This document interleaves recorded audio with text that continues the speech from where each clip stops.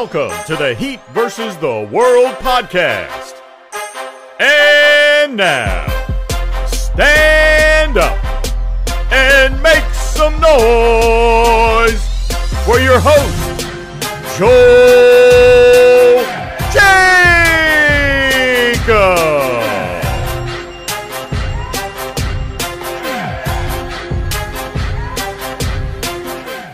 What's up, Heat Nation? Welcome back to another episode of the Heat versus the World podcast. As always, I'm your host, Joel Jacob, and you can follow me on Twitter at JoelKJacob_. Without further delay, let's meet today's correspondents. First, we got Anthony. 14 more to go, y'all. We got George. 7 a.m. pod life. Let's go. And last but not least, Christian. What's going on, Heat Nation? All right, so to begin today's episode, let's talk about Game 2 for the Heat as Miami gets their second win of the series with the score of 115-105. Leading the way, you got Jimmy Butler with 45 points. That's right, y'all, 45. We hear 4 3-pointers as well, 5 rebounds, 5 assists, and 2 steals. Tyler Hero with 15 points and 3 rebounds. Max Strus with 14 points, 3 3-pointers of his own, and 4 assists. And Gabe Vincent with 11 points, 3 3-pointers as well, and 3 assists too. With Miami officially being halfway through the first series of the playoffs, what's everyone's reactions to watching the Heat get this win? Start us off, George. Mama, there goes that man. Jimmy taking us to the promised land once again. That was exquisite, beautiful basketball. Shout out to Anthony who's putting up his autographed jersey right now. That is completely, that is perfect. We need more of that. But Jimmy was phenomenal. The team itself, we could have played better, but we expected that coming back. The Hawks were going to bounce back no matter what. It was a matter of when, not if. We know they're a playoff team. We respect their game. That's why we destroyed them in the first game. But they came out. Had some really big performances from Bogdanovic. Even Trae Young had a better game. Still played like crap. But anyway, look, they're not fit to beat us. We weren't expecting that. But at the same time, the fact that they tried their absolute best with what they had, still without Capella. They really put an emphasis on shutting down the shooters that we've got. But once you shut down the shooters, Jimmy goes straight to work. And I could not be happier with his performance and the resilience of the team. We got close at some points. We went behind a couple of times. But, this is Heat basketball. We don't give up. We don't stop until we get the ring. Exactly. I agree 100%. And how you feel, Anthony? Well, we can go on and on about Jimmy Butler, but I mean, that goes without saying, really. Definition of a max player right there. But I kind of want to talk about that. Spoelstra is like a madman. Like, we've seen Duncan Robinson be the star, the hero of game 1, 27 points, led all scores. He played 6 minutes last game. He had more threes made in game 1 than minutes played in game 2. That's crazy to me. But that's a credit to Spo. He goes with what works. Max Strus had a little bit of a better game, so he played 22 minutes. Obviously, Gabe Vincent was incredible. I think we're going to get into the Heat's defense a little bit later, and that's all credit to him. And I was super happy to see Caleb Martin get some more than garbage time minutes. He finished with 17 minutes last night. I absolutely love what Caleb Martin gives us. And I also want to show some love to the Black Birdman, a.k.a. the Mechanic, a.k.a. Dwayne Dedman. He was phenomenal last night. He played exactly that Birdman role that he did for us in those championship years. And I think every team needs a guy just like that, a big who can come off the bench, play 10 to 15 minutes and just give you straight energy and hustle for that time. And the way the crowd feeds off him is awesome, man. He was getting so hyped, so much into it. Same with Jimmy Butler. And that's what I love about this whole team, man. I can't wait. I got to catch a game later this year because they've been playing awesome. Right. And what's on your mind, Christian? This is exactly what I've been waiting for from Jimmy Butler. This is what we've been talking about pretty much for months now on Heat versus the World is, can Jimmy Butler really be that number one guy? Can he step up? Or is it because Miami's a deep team that they're going to get those contributions from their role players? Last night, Jimmy left very little doubt in my mind that he can be that player for Miami. 45 points, 5-5. That's an insane stat line. Even if it's against a number 8 seeded Hawks, it just shows you his potential. It's not like Jimmy Butler didn't have a 40-point triple-double in the finals, not even 2 years ago. So it's definitely an amazing thing to see from Jimmy, and it's a great sign for Miami. Other key contributions included Max Strus with 14, Tyler Hero with 15. But aside from what happened inside the game, I want to talk about the interview after the game, where Jimmy Butler was asked after seeing Chris Paul's performance in the fourth quarter against the Pelicans of game 1. They said, are you kind of acknowledging that you're that guy for this team, that when you need a bucket, get out of my way, I'm going to do it? And Jimmy said, yes, he has, because his teammates, his coaches, everyone in the organization had been encouraging him to shoot more, get into his rhythm. And you could tell by the end of the game, when the shot clock was winding down, the play that keeps on replaying over and over again on ESPN, when Jimmy takes that fading 3 from the right wing, and you say, wow, because Jimmy going 4 of 7 from 3 is an insane number just for Jimmy in general. So I just love the way Jimmy played, the way that Spoelstra did shake up the lineup. Robinson barely played, but Heat were still able to pull out a win. And even though Trae Young and Bogdanovich had some pretty decent games, Atlanta still couldn't catch up. So kudos to Jimmy, and we definitely have to see more of that in the coming games. Right. For me personally, when I look back at this game, someone brought up an interesting stat, and it's the fact that, what is it? I think Jimmy has 66 points in these first 2 games, which is kind of crazy to think about because, last season there was the whole meme about, Jimmy only had 58 points in those 4 games. And the fact that we got to see Jimmy, already have more than that, that just shows how he's moved on from it. And we're seeing a whole different him this year. And it's just something you love to see. The dude's been hooping this so far, and you just want to see it continue. Who would have thought 45 points? We would have seen it yesterday. And not only that, and, something we'll talk about later on in the pod, but he's making a lot of threes too. He made 4 triples. Before, he only made 3 threes in a game this season. And before that, the idea of him making multiple threes was just kind of insane because in that regular season, he was constantly struggling when it comes to shooting that 3 ball. But to see him be more confident and make that shot, especially that last 3, which he made, as a dagger against the Hawks in that game too, it's just great. And overall, just what a night for him. I just love to see it.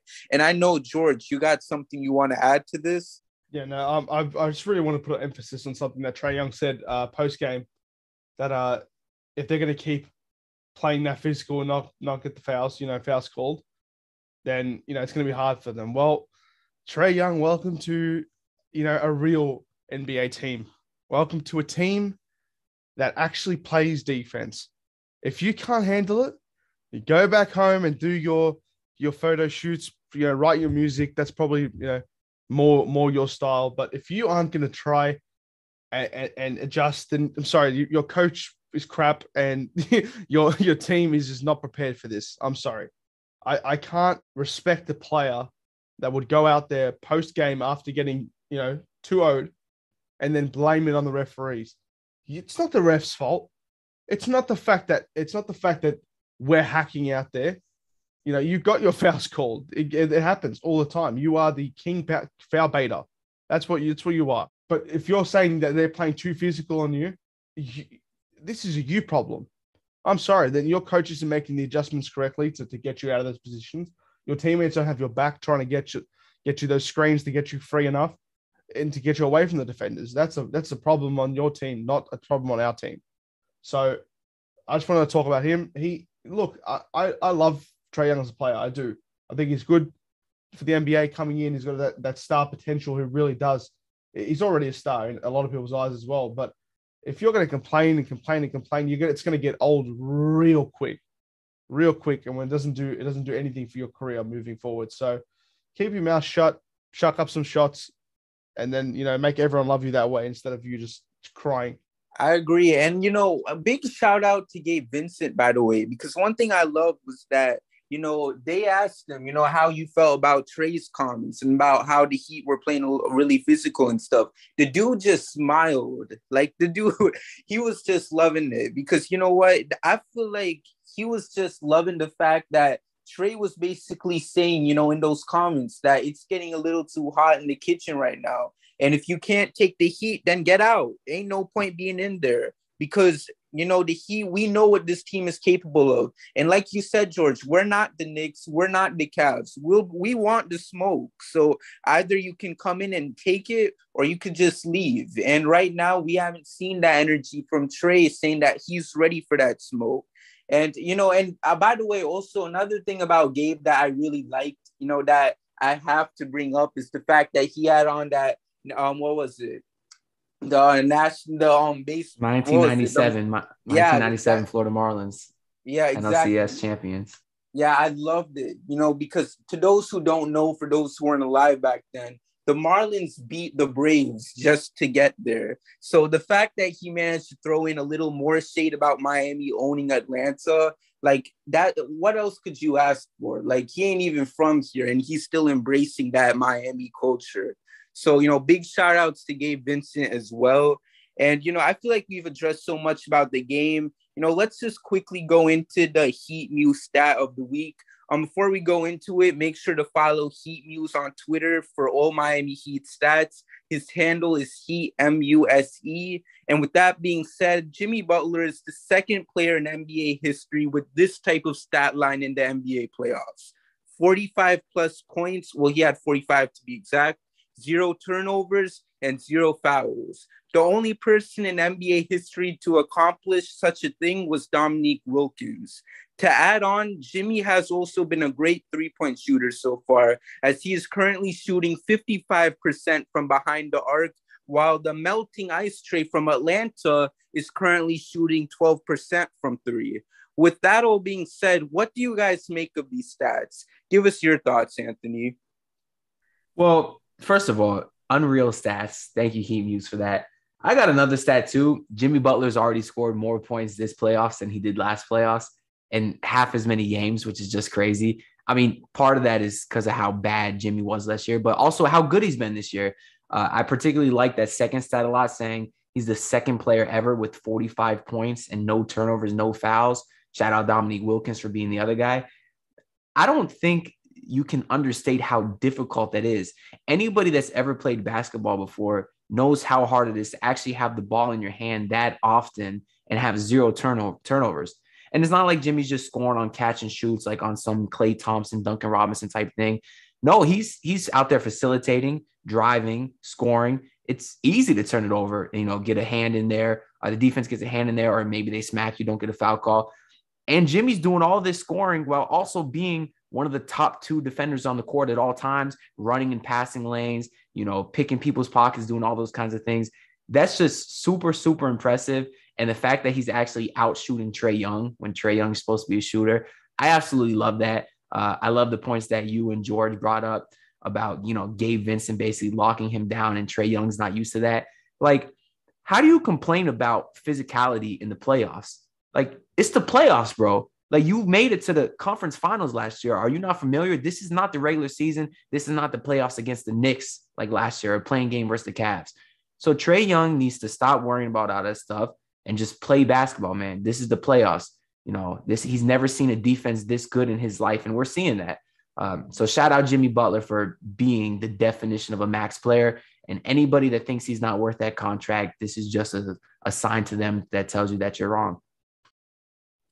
I cannot agree any more with you, Anthony. That's spot on, because you heard all the commotion about the extension heading into the season, especially when Jimmy would have some off games here and there. It's nice to see him have these type of games where he could shut those people up. And Christian, how about you? It's such a great stat. Just look at Jimmy Butler and what he's been able to accomplish. And I agree totally with Anthony. Having the ball in your hands for that long and not recording a single turnover, or even on the defensive end, just speaking to his defense, not committing a foul on the defensive end, that's just really, really great basketball. It's almost basketball at its purest. And as far as Trae was quoted saying, if the refs are going to let them be physical and not call fouls, it's going to be hard to win anyway. But in total during this series, there have been 26 foul calls for Atlanta and only 24 foul calls for Miami. So Atlanta has had more foul calls than Miami, and the refs are calling it fair both ways. They even called 2 extra fouls for Atlanta. So it's so interesting of him to say that they're not going to call the fouls and blow the whistle, but they have been. You're just not really. I don't think it's worth it to get the foul on him. So I just really think that from Jimmy's shooting perspective, like the fact that he's shooting better than Trae Young, I personally wouldn't have expected that because Trae is an excellent shooter, credit to him, but he complains way too much about fouls. And I think a lot of what he's really gotten accustomed to in the NBA are these soft foul calls, kind of like what Harden's been doing. Like anytime he drives to the basket and someone bumps him, it's a foul. But when you get to the playoffs and the foul calls matter more, you start to realize that, no, it's not just about bumping the person. You have to have the contact on the arm, or there has to be a really good reason to call a foul because here's where the foul calls and just the ref calls in general matter more. So I'm actually really happy with the way Jimmy's played. I'm definitely happy that Trae has not been shooting well. And I think this has been such a great series so far for Miami. Right. And George, what's on your mind? I just like everyone on this pod because you've taken absolutely everything that I could have said. So I'm just going to have to repeat a whole bunch of stuff now, but let me try and make some new stuff. This is Jimmy. This is the Jimmy we've come to love, we've come to expect because he's an emotional player. He really, really is. He plays to his emotions, and this is what we love about him. When he's in his groove, when he's hit his mark, when he's hit his goals, he's such a dangerous player. He's always been known as the guy that hasn't been able to shoot threes, and he's shooting better than Trae Young this series. So yeah, it might be an off couple of days for Trae Young, with all this suffocating defense that's been played on him. But for Jimmy to come out and shoot 5 of 9 is just better than anyone would have ever expected him to do, and he looks so comfortable as well, so comfortable. So nothing but great things for Jimmy. But on the other side as well, no turnovers and no fouls with 45 points. He plays the passing lane so well, and he smothers everyone. He does it with such a way where you can't call the foul on him because he's barely making any illegal contact. He's anticipating where the ball's going to be and makes his play then. So, on one side of the ball, he's offensively better than, Lollipop with hair on it. And on the other side of the ball, he's one of the best defenders that we'll see in these playoffs, in the next playoffs, and in that we've seen in the last few playoffs as well. So Jimmy is finally coming back to, bubble Jimmy. And I hate saying that word. I'm so sick of the word bubble because it means nothing. But I don't know. He's one of those players that you love to hate and you hate to love. If you're not on this Miami Heat bandwagon, but if he keeps it up, he's going to cement his name as one of the best players in Heat history. And if he can get us that ring, then he'll be top 3. That's the thing. I want to bring up this HeatMuse stat again. 45 points, 0 fouls, 0 turnovers. First person to do it since friggin' Dominique Wilkins. And he's shooting better at the 3-point line than Trae Young. Who would have expected all of this, to begin the playoffs?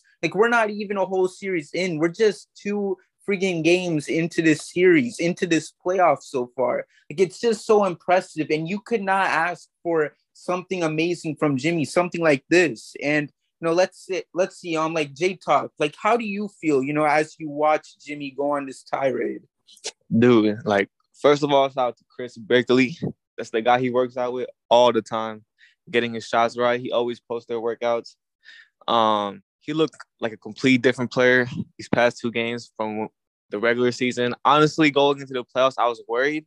I was one of the fans that was worried that we didn't have a closer. But as I was typing in our chat, I was always saying Jimmy's a playoff riser. So is Kyle. Hero and Bam haven't been the best players these series. Obviously, Bam is an elite defender. Wherever he goes, whatever happens on offense, he's going to be an elite defender. But Jimmy has picked up their slack with his offensive play. And we know, the Hawks are one of the best. One of the worst 3-point shooting defenses in the whole league. But what he's doing is actually, insane. This is, better than his bubble version. Yesterday, was it better than any of the games he played, in the finals. And I know it was in the finals. I know it was, a bigger, stage, but that was an insane game. 5 threes for Jimmy. You would not expect that. This is what we signed him for. That contract talk, the pure hooper talk on Twitter, like that all shut down yesterday, man. And I hope he can keep it going, which I know he's capable of. He just needs to stay confident on his three. If his threes fall in like another dimension, opens up in the offense. Like it just opens up so much more on the offensive side of our team. And I'm happy for Jimmy, man. Honestly, right? Like Jimothy G Buckets showed up yesterday, and he proved to everyone that he is him, and I feel like I've already, said so much about it that I don't want to keep going. Otherwise, this episode is gonna be like 2 hours long. So I'm gonna just take it easy. But overall, it was just such a great night to see Jimmy go off like that. Anyways, I feel like we cannot end that topic any more perfectly. So let's just move on. We got to talk about this scorching hot defense for the Heat because they have been putting the clamps on Trae during this series. To start off the first 2 games in the series, Trae has been shooting 34% from the field and ended up committing 10 turnovers during the last game. Like, we always knew the Heat defense was deadly heading into the season, but how impressed have you guys been seeing the Heat take care of Trae Young and company? Like, kick us off, Christian. It's been amazing to watch the Heat take care of Atlanta like this. Atlanta is one of the top-rated offenses in the NBA, but stopping them on the 3-ball, stopping their star in Trae Young, and just holding them overall to a lower scoring outcome than they usually had in the regular season is really great. Just in general for a sports team, if you're holding them to a lower standard than they did in the regular season, you're doing a good job. But the fact that you're executing and winning on top of that is also sensational. You've seen some great defensive possessions from Miami, holding Atlanta to just not that many points. I have to say, a lot of my, commendations for Miami do come on the offensive end. But when you look at the series that Trae Young has been having, it's just staggering to see that, like, from the 3-point line, he's shooting such a low below 20%. That's unheard of for someone who's supposed to be the next Steph Curry. I mean, the only shots that I really do see Trae getting are like those little floaters down the lane. Like, other than that, if he's from beyond the 3-point line, Miami's putting clamps on that.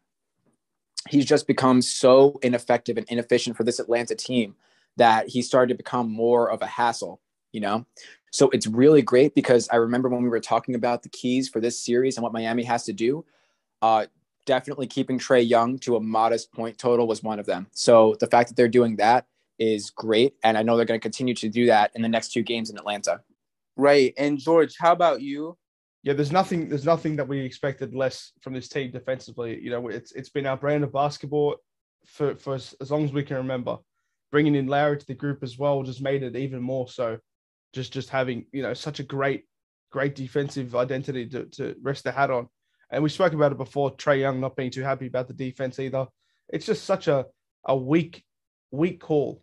It's such a weak, cop-out to not be able to handle a defense either. But like I said before about Jimmy as well, he plays the passing lane so well. This team does such a great job of anticipating where the ball will be and putting themselves in the position to take it without causing that many fouls. But there's also a downside as well. We really made an emphasis on game 2 to improve this, but when we start to play defense at the top of the key, when it gets down to, Trae Young getting off the dribble or just starting his dribble, we had a tendency of fouling way too early in the shot clock or way too late in the shot clock as well. So, but we kept them out. We did a lot better job in game 2 as well. That we failed to close out on shooters as well as we did in the first game. So it's kind of a give and take situation with that there. But if we can all just, keep playing with that tenacity and make the right adjustments in every game, it'll be more like game 1 where we came out with the most dominant defensive performance we'll see from a playoff team. We have seen a playoff team for the last 2 or 3 seasons. So it's great to see that they're getting annoyed by it and they think they're not getting the calls, but we're just getting in their heads. We're getting in their heads. That's what defense is supposed to do as well. It's to stop the ball and also to stop what's going to happen in the next possession, because it's the Bam, it's the Rudy effect as well. When they get into the paint, are they going to feel confident, or they're going to have to look for alternate options? They have to do the same thing at the top of the key. If we're guarding their shooters too well, they're going to look to attack the paint, and then they're going to see Bam.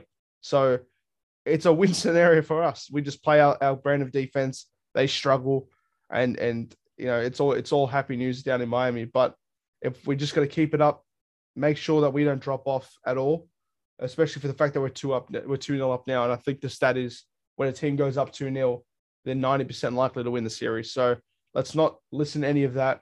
Let's just play. Let's go. Let's sweep them. Let's get that extra rest that Atlanta also hated so much. So let's get that extra rest, go for another trip to the Bahamas. Let's do what we do, and let's sweep these clowns. Right. And, that's a good point you brought up, about not worrying about the whole 2-0 thing. And, a great point, I think Jimmy Orchard brought up in the last pod, or at least he wanted to, was that, the Heat have this mentality where they're thinking, they're actually down 0-1, that they're actually down 0-2, and that's such a great mentality to have. So, come game 3, the Heat aren't going into that game with the mentality that, oh, we're up 2-0, it's over now. Like, nah, they're going into that thinking we're down 0-2, and if we don't win this game, we're going to go down 0-3. And you love that type of mentality from this type of team. So, that's something great to think about. And J-Talk, what's on your mind? Yeah, the Heat have been smothering Trae Young since the series started. We all knew Spo was going to blitz him as soon as they won. Like, we all knew that from the regular season games. And I just want to like shout out Max Strus, man. He's been holding his own on that end. Starting him was kind of like a really, really good move by Spo, and it's been kind of like working out, obviously. Like some games he would have like a single digit point game, or like where he's not scoring, he's not shooting well, but he still hustles on the other end and makes sure he makes a play here and there. Like, if you guys remember the Celtics game, like, I don't even think he was going that game, but like he was still making defensive plays against Jaylen Brown, Jason Tatum. But yeah, shout out Max Strus. But Jimmy and Bam, Kyle Lowry, I don't care what anybody says on Twitter, like he's flopping this and that. I don't care. I watched him do it. I hated it when we used to play against him, but now that he's on our team, I love that. I don't care what nobody says. That's like, Kyle Lowry's like a player like you hate to play against, but love to have on your team. So Jimmy, we all know he's the best safety in the league. He doesn't get enough, like, he's become extremely underrated on the defensive end this season. I have no idea why, but he's still one of the best defenders in the league. Bam, he's always going to come with an edge now, with a chip on the shoulder. He didn't come in top 3 for defensive player of the year, which is ridiculous just because of the games played. But they pushed, I guess, the guard agenda. But he's going to play out of his mind now more than he ever did already. Yeah, defensive end, that's what we take our pride on. That's what Spo masters, the defensive end. So it's really, really a piece of art. Right. And Anthony, how about you? I mean, yeah, these guys got into it. They pretty much covered everything. So I'm just going to be real quick. I want to talk specifically about the game yesterday. It was a really weird game from Trae. It was really uneven. I mean, he had great stats, too. He had 25, 6, and 7, but he had 10 turnovers and he had 10 buckets. So he had just as many turnovers as baskets, which is obviously terrible. But then again, he shot 10 of 20 from the field, which is pretty good, but only 2 of 10 from 3, which is terrible. So a really weird game. Obviously, I'm sure he didn't feel comfortable out there, which is what we've all been saying, which is the best thing. But the thing about this Heat team that's different than any other team is he never gets a break. With other teams, they got 2, maybe 3 great defenders that obviously at some point have to go to the bench. But even in yesterday's game, PJ Tucker got in foul trouble. Well, guess who comes in? It's Caleb Martin. Trying to score on Caleb Martin is not any easier than trying to score on PJ Tucker, or when Bam went out, he brought in PJ, or when Gabe Vincent come in. He quite literally never gets a break. And you can see as the game goes on, it gets even harder for him. I think 18 of his 25 was in the first half yesterday, and I believe he only had 3 points in the fourth quarter. So obviously having that kind of depth on the defensive end is just such a great luxury, and there's probably no other team in the league that can match up with that kind of depth. Right. That's the thing for Miami. That the way how you have other guys willing to step up, it's like the next man up type mentality.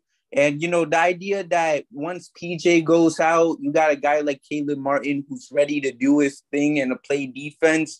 That's what makes this Heat team so great, because nobody is going to come onto the floor and be rusty just because they're not playing the usual minutes that they usually play, or that they haven't been able to play the last couple of games because of a coach's decision or whatever. Like, they're going to go out there and they're going to do their thing. And they're going to be ready for those type of moments. And that's what we've seen from this Heat team so far. Like a huge example was game 1. Duncan, he had a couple nights where, he probably wouldn't play much. But come game 1, he went in, had 8 threes, 27 points, and one of the best games that we've seen from him in his career. And overall, and we're continuing to see it from these guys. Nothing is going to bother them. They're just ready to step up and just try to help this team win. And that's what's most important at the end of the day when you're in this type of playoff environment. Anyways, that's all we got to say about the defense, because that's another thing I feel like we could just talk about so much, especially when you look at the defensive weapons that this team has. And we've talked so much about the goods. Let's just quickly talk about a few things that I think maybe the Heat should fix heading into game 3, because as Miami is halfway through the first round, is there anything that you guys believe the Heat should fix to further increase their chances of winning this series? We'll start off with you, George. Start to give the fans the shirts. That's all I'm going to say. That's they give the shirts back. I don't care who you need to talk to. That's who you give. That's what we need. We need shirts. We need fans with shirts. That's the only thing that's really bad. They actually gave out the shirts from this last game. They did? Okay, well, I'm just dumb then. I'm just rambling, and there's nothing. Look, there's obviously some bad you got to look at as well. With the good, you get the bad. We still struggle to identify which shooter was open last night. That was we didn't close out as well as game 1, but it's to be expected. You're never gonna see the Atlanta Hawks have to have 2 or 3 bad straight games like they did the other night, where they shot 20-something% from 3 and 20% from the field. They were going to bounce back in one way or the other, and it came in the form of Bogdanovic as well. He lit us up. He really did. Went 12 for 18, and it works the same way with the coin. He's not going to have two back-to-back games like that. And that's great news for Miami, because at the end of the day, if he starts to shoot 30, get 30 points alongside Trae Young, if they get Clint Capella back, it might be a more interesting series. But as it stands, the Heat have done everything correctly. They've done what they needed to. They've identified, which players are the most at threat, and they've seen now which of the other players they're going to give you a tough night. When players like Trae is still going, minus 11 box minus score. He's still at 25 points and 7 assists, but they're empty stats at the end of the day. You didn't win. You didn't really put the Heat under any sort of pressure late in the game, which is the most important time to really to ball your fists up and swing for the fences, because that's the time to actually win. That's where games are won. But we've had one player on the opposing team in the last 2 games get a plus minus of over 1. That's incredible. It's been really, really great to see that, how well the defense has been working, how well the offense is clicking, with Jimmy's emergence last night. But I'm going to also point out the fact that Bam and Hero are statistically not having the best start to the series, but we're 2 games in. Different games within different situations. Tomorrow night, you might see Hero go for 30. You might have Bam's old 25-point, 15 rebound performance, 3 blocks. It's going to happen every now and again. So I take it as it comes.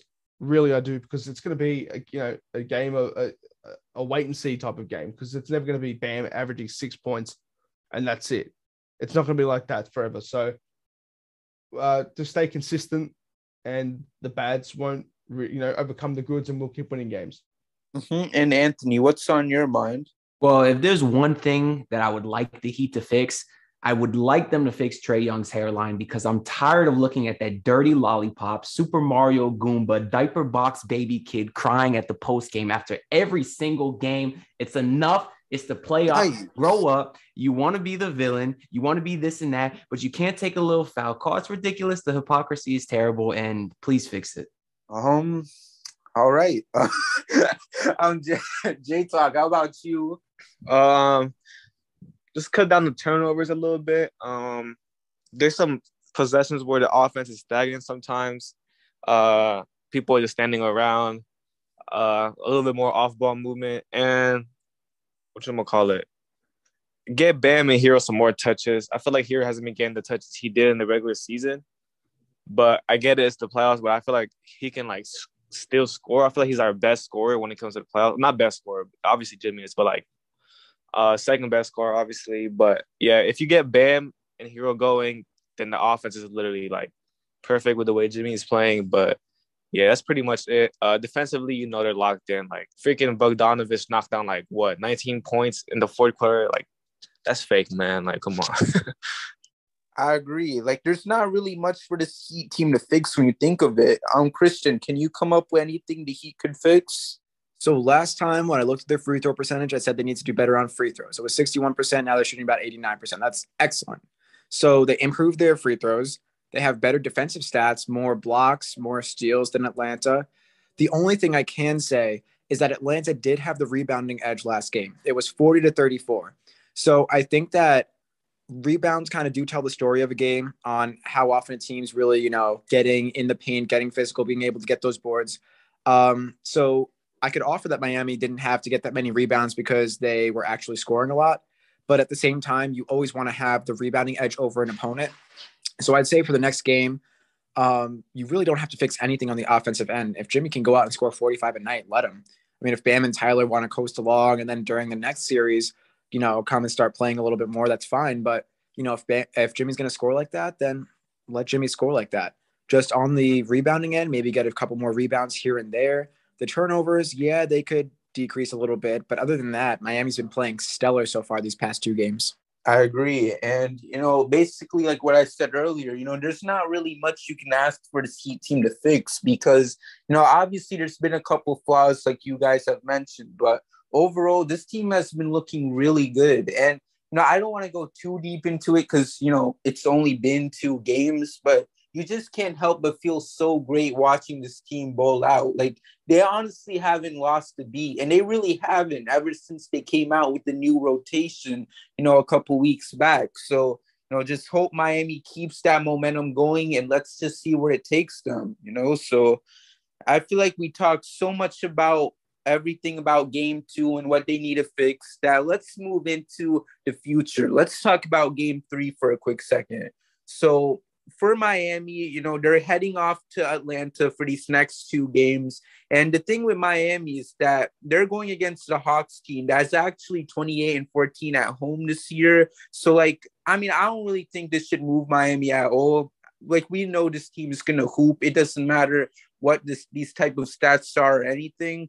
But overall, what's everyone's expectations for the Heat as they get ready to take that commanding 3-0 lead against the Hawks? You're up first, Christian. So I think it's going to be a little bit more challenging at Atlanta. The Hawks do have a really good home record, but Miami also has a great away record. I think that it's going to be a little bit more of a lower scoring game for Miami, probably in the 108 range. But as far as being able to contain Atlanta, even in their own house, I think that it's not going to be too difficult for Miami. Even though Trae is going to be in his home arena, I can't see him going for more than 25. I think that keeping Trae under 25 is really the key to securing these games. So I'm going to go with a final score prediction of, 108-96, a bit of a closer game. But again, I just feel like Miami has such a great handle on this series, especially on the defensive end. I don't think that the crowd's really going to be affecting that too much. Right. And you, Anthony? Well, going into the series, I did anticipate it would probably go 5, maybe be the gentleman's type sweep where you win the first 2 at home. Maybe they get some momentum going into the third game and they're able to get a win off of that. But I changed my mind. The way the Heat have been dominating this team, I fully don't expect anything to change at all. I do want to see Bam Adebayo get his act together. Obviously, defensively, he's been perfect, but I don't want to wait to see him start to get his act together until next series because if you're going against Joel Embiid, that might be too late. So I expect him to come out strong. I expect Tyler Hero to come out strong. We've seen those guys be really good players for a very long time. And as long as Trae Young doesn't cry at the end of the game, that's fine by me. But I'm definitely not predicting that because he probably will, and he's probably going to sound a lot like this. My gosh. That's it. All right, and J Talk, you? Yeah, the Hawks, like, I think they had like a winning streak at home, but the Heat just needs to keep listening to Trae. Like, containing Trae is the key, regardless. The last game would have been a blowout if Bogdanovich didn't have a fake fourth quarter. I'm gonna keep saying it. That was such a fake fourth quarter. He was knocking everything down. But yeah, they just need to keep listening to Trae. Keep running offense through Jimmy. Hopefully Bam steps up. I feel like he's gonna have a big game next game, and I think Hero might have game 4. Or it's like interchangeable too, but one of them is gonna have a big game. They're due for one. Especially Hero. Like, he's actually been off a little bit. He hasn't been taking as much shots as he did in the regular season, but that was due to happen since it is the playoffs. But Kyle Lowry's due for a big game also. They're all due for big games because Jimmy's kind of been carrying the scoring load. But they just need to keep listening to Trae, keep the defense the same way. Yeah, I think we'll still come with a sweep here. Hopefully they don't steal one and gain momentum because I don't want Trae Young to win at all. I feel that 100%. And what's on your mind, George?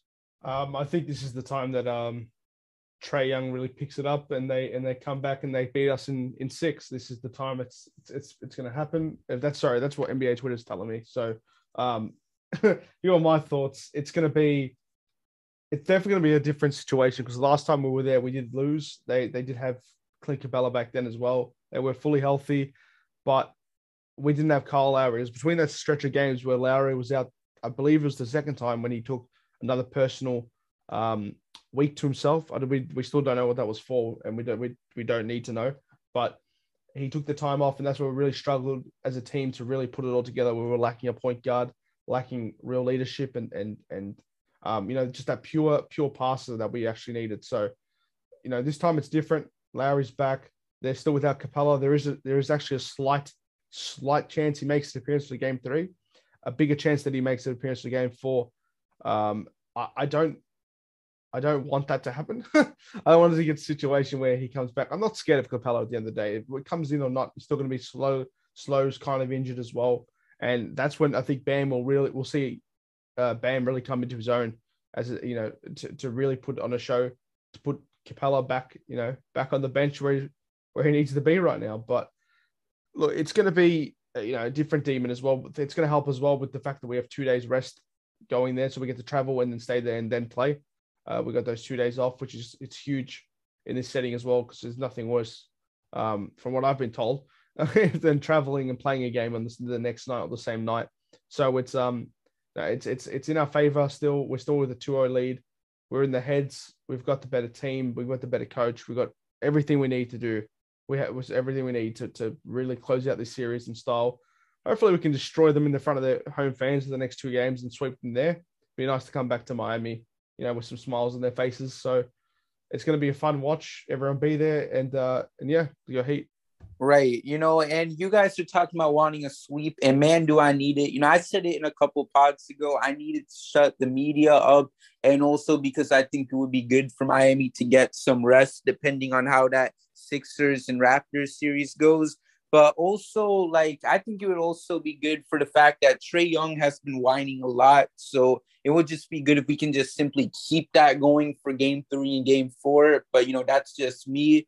And honestly, this Heat team, like we talked about, they have that mentality where they're going to think that they're trailing in the series. So they're coming into this game 3 thinking that they're down 0-2. Just use that in mind and just feel like you guys need to win this game and just simply bowl out. There's no other way you can say it at that point. And the other thing for Miami is this, that Atlanta, come on, Miami runs Atlanta. We don't really need to debate this. It's a known fact. So if Miami could just blow them out and we could just hear those "Let's go Heat" chants, in a friggin' playoff game, for crying out loud, I would love it. And it would just be such a great thing to have in my soul. to hear it. And it would just be funny if the Heat are blowing them out and the Hawks what is it? Their sound system people said screw it and they just play Pepas. Like that would just be the greatest thing to see come playoff time. So that's basically my take for it. And yes, I do see the Heat winning this game, just like some of you guys. And, we'll see what happens. But overall, we're heading into game 3 feeling more confident than ever. So let's go Heat, right? Anyways, we talked so much in today's episode. Before we close it out, make sure to check out our Twitter and Instagram page at HBTW Podcast while checking out our website at hbtwpodcast.wordpress.com. That way you can still have access to 24/7 Miami Heat content, even while we're not recording a new episode. Also, we hope you guys loved today's episode because we'll be recording a new one after every playoff win for the Heat, meaning that if God is willing, we'll have at least 14 more episodes to drop before we officially close the door on season 2 of Heat versus the World. Anyways, thank you for tuning in to today's episode of the Heat versus the World podcast, and we'll see you guys soon with another episode. Hit my music because we out. Thank you for listening, and we'll see you next time with a brand new episode of the Heat versus the World podcast.